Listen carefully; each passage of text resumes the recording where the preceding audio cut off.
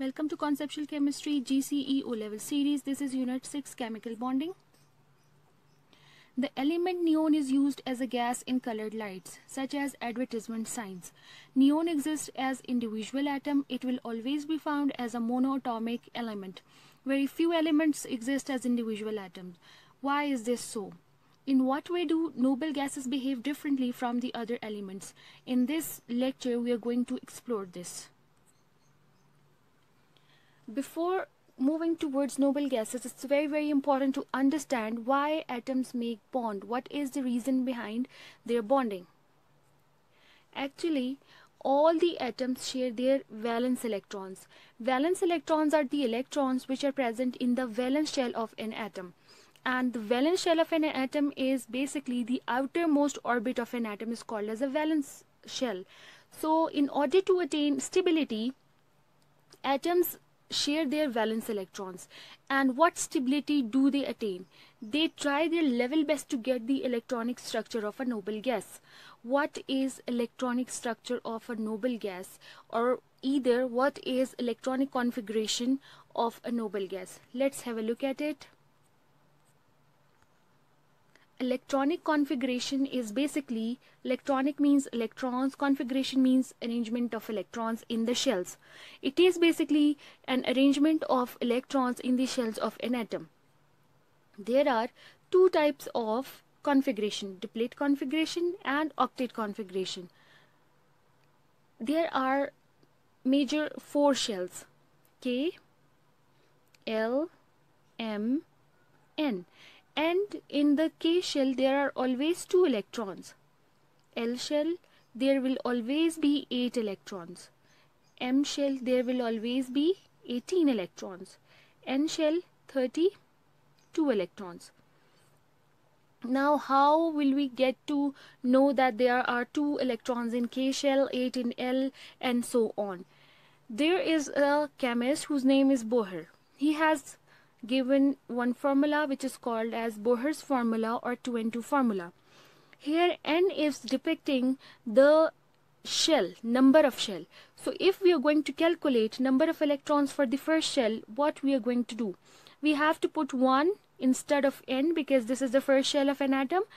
This is how we are going to know that there are 2 electrons in the first shell of each atom. We can also calculate number of electrons in the other shells or in the respective shells, so it's very easy to calculate it with the help of this formula. Let's proceed towards diplet configuration. Diplet means 2, configuration means arrangement of electrons. Always remember there are only 2 electrons present in the valence shell of all those atoms which are possessing diplet configuration. And always keep this thing in your mind that there are only 2 elements in nature which are having diplet configuration, hydrogen and helium. Hydrogen has proton number 1, proton number is also called as atomic number, and helium has proton number 2. It also proton number, as I told you, is called as atomic number, so we can also say that helium has proton number or atomic number 2. Proton number or either atomic number, whatsoever you want to call it, both of them are used for the same thing, are basically the numbers which depict the position of an electron in periodic table. And it also says that if the proton number is 1, so it means there is 1 proton and 1 electron in a electrically neutral or stable element. So if we will look at hydrogen, there is 1 electron. So it means there is 1 electron in the valence shell. Or there is 1 valence electron in the valence shell. So it needs 1 more electron in order to fulfill its diplet configuration. So what it will do? It will react with another hydrogen atom. And both of them will share their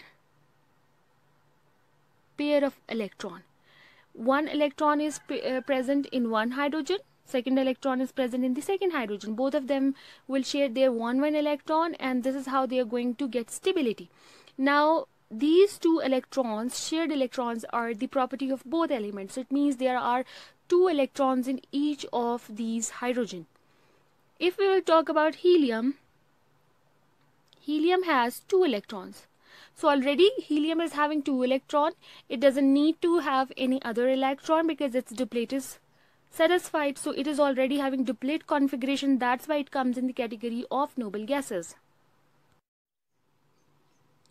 Now what is octet configuration? Octa or octet means 8, configuration means electrons. So whenever there are 8 electrons in the valence shell of any element, so it means it is obeying or following octet configuration.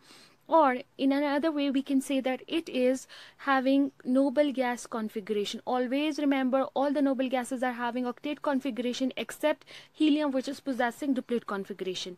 How are we going to figure out or write octet configuration? For that, what you need to do is you have to pick up the atomic number of the element. Let's suppose we are having sodium and its atomic number is 11. Atomic number is also called as proton number. So the second step is to accommodate its electrons in the major shell. There is another kind of writing electronic configuration with the help of the subshells. We will be doing it in the further lecture. So how are we going to now accommodate these electrons? We know that atomic number is depicting number of electrons. So how are we going to accommodate them into the shells? First shell will always be containing 2 electrons, maximum 2 electrons, not more than that, minimum 1 electron. But here, as we are having 11 electrons, so we can accommodate 2 electrons in the first shell and then 8 in the second, and 1 will be left, so that would be in the third shell. Now here you can see 2, 8 and 1 plus them, so overall there are 11 electrons. So it means we have accommodated it accurately. Now there is 1 electron in the outermost orbit of sodium. So it means that there is 1 valence electron in the valence shell, because the last shell is called as valence shell. So it's very easy for sodium to release this electron or to give off this electron rather than accepting 7 more electrons in order to fulfill its octet. So whenever it will lose this electron, what will happen? As it will lose this electron, so here you can see now it has 8 electrons in the outermost orbit.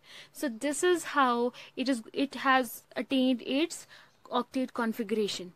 So sodium ion will be having electronic configuration 2 and 8, but the sodium element in the neutral state will be having 2, 8, 1. But sodium ion, after releasing its electron, will be attaining this configuration. So this is how it has attained its octet configuration. Next is chlorine.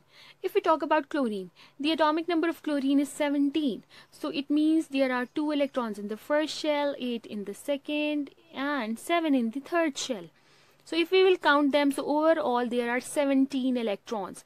Now here you can see 7 valence electrons are already present in the valence shell. So for chlorine it's very easy to accept 1 electron in order to fulfill its octet rather than releasing its 7 electron. Giving off 7 electron is a very huge thing. So what it will do? It will accept 1 electron in order to fulfill its octet. So after accepting 1 electron from sodium, so it will be turned into a chloride ion, which is 2, 8 and 8.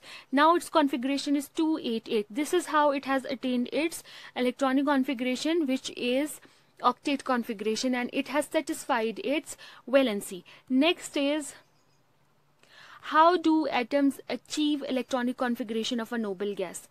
Always remember, there is always exchange of electron either or sharing of electron in order to attain electronic configuration. As we had seen in the previous 2 examples, sodium and chlorine, we have seen sodium has released its electron, whereas chlorine has accepted its electron. So valence electron was lost by the sodium and valence electron was gained by the chlorine. And the third one is sharing electron. We had also taken one example of hydrogen, in which 2 hydrogens were sharing their electrons. So this is how, with the help of sharing valence electron, we can say that atoms achieve their electronic configuration. 3 kinds of bondings are there: due to sharing of electron, due to transfer of electron, there are three kinds of linkages are produced, or there are three kinds of bonds are produced, which are ionic, covalent, and metallic. We will be doing it in detail in the lecture. So come towards the first one, ionic bonding. It is ionic bonding, you can also call it. In order to have ionic bonding, the first thing is production of ions. Now, how ions will be produced, and what is ion? Basically, ion is any charge bearing species. Any substance which is having charge, either positive or negative, is called as ionic compound. So simply it is called as ion, and whenever a compound is produced due to the reaction of two ions is called as a ionic compound. So an atom becomes an ion by losing electrons or gaining electrons. Always remember, this is a very, very important point. In case of ionic bonding, the electrons will be completely transferred. Now the electrons won't be the property of any of the element which is taking part in the reaction. Now they will be, if one species is giving off its electron, so it will be it won't be its property anymore. If one species is accepting the electron, so now it is its property. So what will happen in case of ionic bonding, in case of ion formation, the electron will be completely transferred from one species to another species. One will completely donate it, and the other reactant will completely accept it. Whereas if we will talk about sharing of electron, in sharing of electron, covalent compounds or covalent bonding will be produced. In sharing of electron, what happens? The shared pair of electron is the property of the both reactants. But in case of ionic bonding, it will not be the property of any particular species. It will be donated from a cation towards an anion. So next is cation. What is a cation? Actually, all the metals are cationic in nature. Why are they cationic in nature? And in periodic table we know S block elements and D block elements are metallic in nature. So always remember that all the metals are capable of producing ions which are cations. Means they will release their electrons. They will always give off their electrons. It's very, very easy for metals to lose their electrons rather than accepting electrons. So that's why they are capable of producing cations. If we will take an example, lithium. Lithium belongs to the first period of periodic table and its proton number is 3. So after writing its electronic configuration, here we can see that we will get this electronic configuration. There are 2 electrons in the first shell or innermost shell, and there would be 1 valence electron in the outermost shell. So it's very easy for lithium to give off this valence electron rather than accepting 7 more electrons in order to fulfill its octet. So what it will do? It will release this electron. So what will be the equation? It will be lithium will get a positive charge on it because it will become now a cation, and this is 1 electron will be released. So this is a cation. Any ion which is having a positive charge after releasing or giving off its electron is called as a cation. Next is anion. Now, how anions are produced? Anions are basically the negatively charged atoms.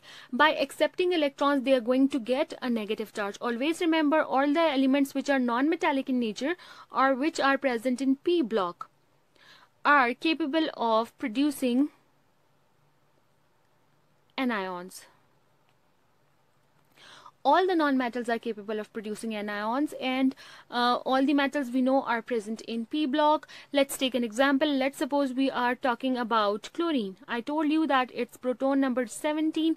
So what will be its electronic configuration? Its electronic configuration is 287. So it will be very, very easy for chlorine to accept 1 electron rather than losing its 7 electrons. So after taking up 1 electron, it will turn into a chloride.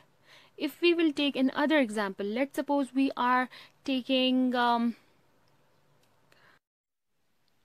fluorine is also an example of anion. So the proton number of fluorine is 9 and its electronic configuration will be 2, 7. Again, here you can see 7 electrons are present in the valence shell, so it's very easy for fluorine to accept 1 electron rather than losing its 7 electrons. So what it will do, it will just accept 1 electron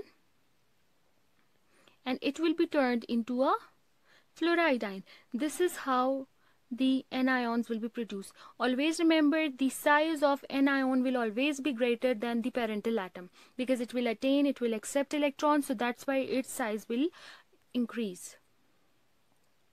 Some common cations and their charges: sodium, potassium, silver, hydrogen.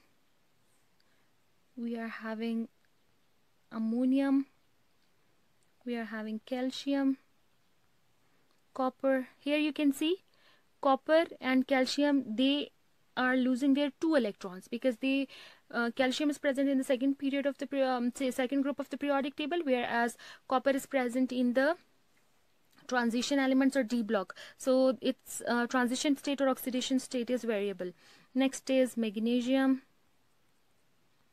We are having iron. Iron will be found into 2 states because it is again a transition element, so its oxidation state is variable, so its tendency of losing electrons is also variable. Sometimes it loses 2 electrons, sometimes it loses 3 electrons. We are having aluminum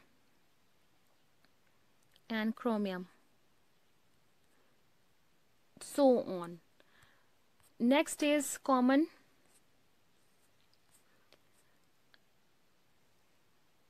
anions. If we will talk about some common anions, let me write few for you people: bromide, chloride, hydride. Whenever hydrogen accepts electron, it will turn into a hydronium ion or hydrogen ion, which is having a positive charge. But whenever it will accept an electron, it will turn into a hydride, which is called as the anion of hydrogen. We are having carbonate. We are having, this is bicarbonate. We are having carbonate as well. We are having sulfate, etc. So let's have a look at polyatomic anions. Now there are few compounds which are having a tendency to make polyatomic anions. Poly means many, atoms mean atoms, ions means ions. So ions which are composed of 2 or more than 2 covalently bonded atoms are called as polyatomic anions or polyatomic cations. Again, let's take an example of polyatomic cation. When a polyatomic molecule accepts electron, it will turn into polyatomic anion. Whenever it will lose electron, it will turn into polyatomic cation. There are certain examples. Let's take example of hydronium ion. If we talk about hydronium ion, so here is its formula. This is hydronium ion, and in the hydronium ion, here you can see this is composed of many atoms, right? So these atoms are covalently bonded with one another, but still it is losing 1 electron, so that's why it is getting a positive charge. So this is the example of polyatomic cation. Come towards ammonium. In case of ammonium ion, if I will draw its structure, ammonium has a formula NH4+. So this is nitrogen. It will be having hydrogens, 4 hydrogens connected. This is the structure of ammonia. When it will get attached to another hydrogen, now it is turned into the structure of ammonium and it will get a positive charge. So this is how we are going to represent it out. Next is, if we talk about polyatomic anions, so we are having carbonates, bicarbonates, we are having sulfates. And how are we going to write down its structure? This is carbon connected with 3 oxygens with negative sign. So this is how we are going to represent carbonate ion. And next is sulfate ion, which is with a negative charge. So this sulfate ion will be represented as, now it will be possessing 4 oxygens with a negative 2. charge. So this is how we are going to represent polyatomic anion. These are some common polyatomic ions. Ionic bonding is basically an electrostatic force of attraction. Electrostatic force of attraction is basically the force which is produced due to the charges. Electro means charges. So it's the electrostatic force of attraction which is produced between a metal and a non-metal by transfer of valence electrons. Always remember, ionic bond is produced between two charges, a cation and an anion, by the transfer of valence electrons. So all those compounds which are possessing ionic bonding are called as ionic compounds. Now, what are the steps which are involved in the formation of ionic compound? There is a very important point, dot and cross structure. Dot and cross structure will always represent the formation of ionic compound. Here, let's suppose there are two reacting elements which are producing ionic compound. So the electrons, valence electrons of the first atom will be represented as dots, and the second reacting element will be represented as cross. Let's take an example in order to understand it. Sodium has electronic configuration 281. Chlorine has electronic configuration 287. So let's draw their atomic structures. This is sodium.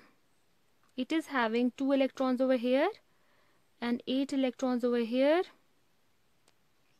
whereas 1 electron over here in the outermost orbit. Here we are having chlorine, 2 electrons in the first shell, 8 in the second, and 7 in the last one. 1, 2, 3, 4, 5, 6, and 7. So it is having, these are the atomic structures of 2 elements.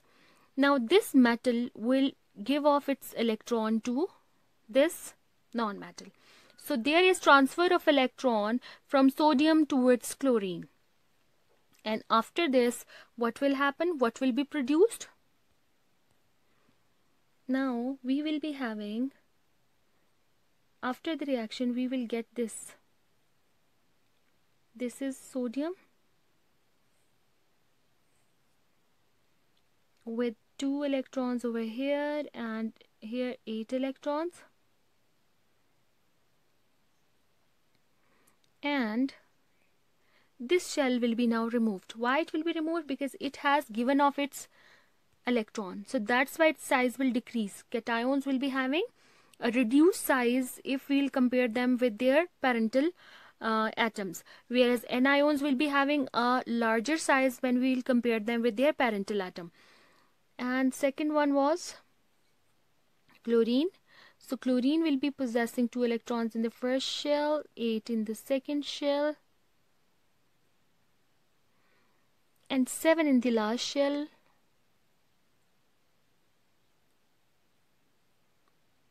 Now after accepting the electron from sodium, now it will be having 8 electrons in the outermost orbit.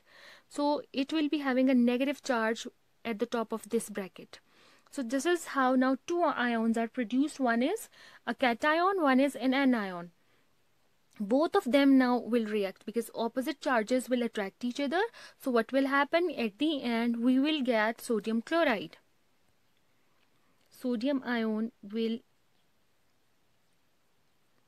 react, or both of these positive and negative charges will attract each other, and at the end we will be having a neutral compound, which is sodium chloride.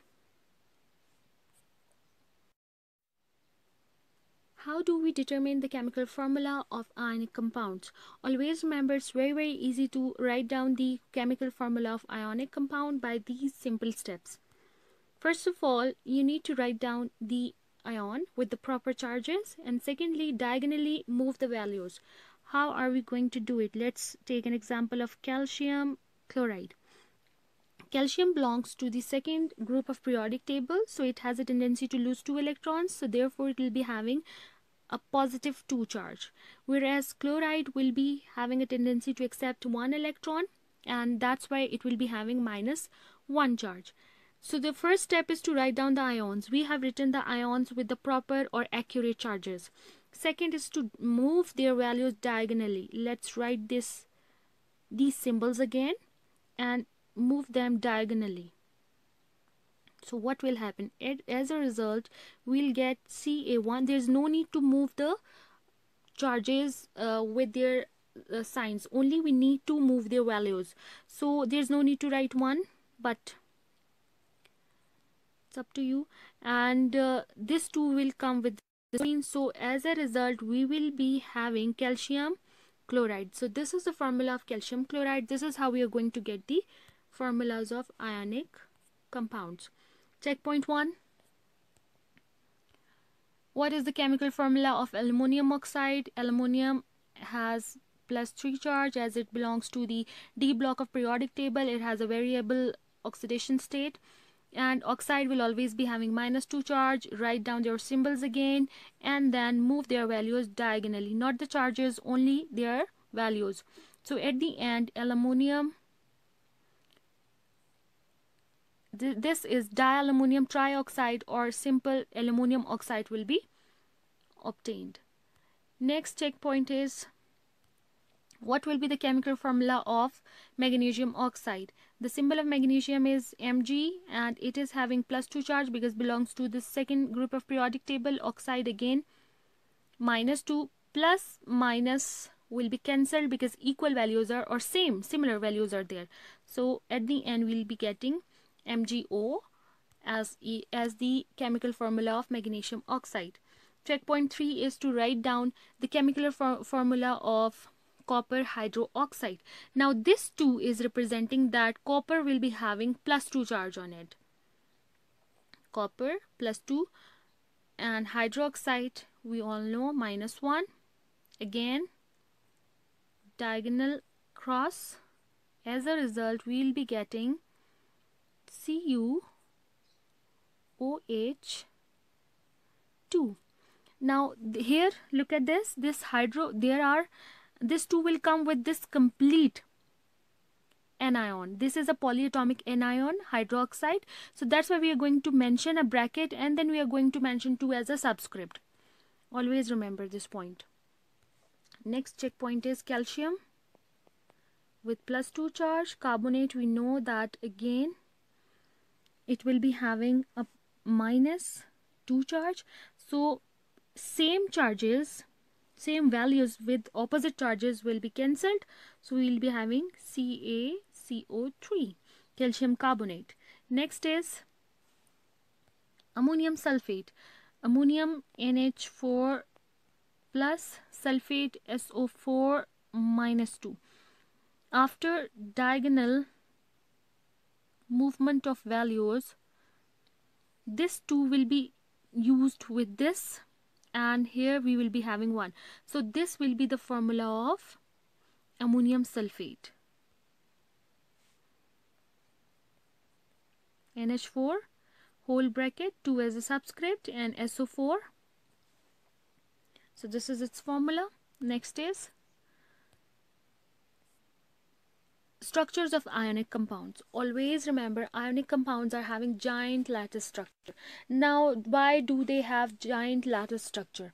Because ionic compounds are having 3-dimensional structures. Their ions are very strongly placed. They are very strongly attached with one another because opposite charges are present in them. If we are going to take the example of sodium chloride, here we are having 1 cation, 1 anion. So if we will talk about its giant lattice structure, so a grain of salt contains sodium and chloride ion. This is sodium, this is chloride ion. The sodium and chloride ions are arranged in a giant lattice structure or in a 3-dimensional structure. A giant lattice structure is a 3-dimensional network of ions. There are so many ions that are repeated again and again in 3-dimensional structure of sodium chloride. The ions are held in the place by ionic bond.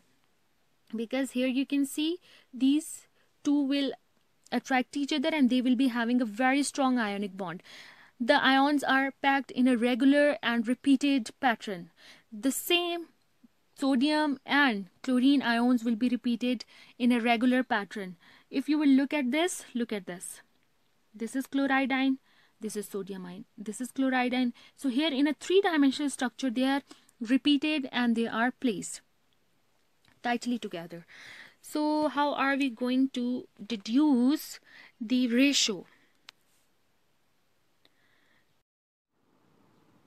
So the ratio of sodium ion and chloride ion in sodium chloride along with the remaining part of the unit will be proceeded in the coming video. Thank you so very much.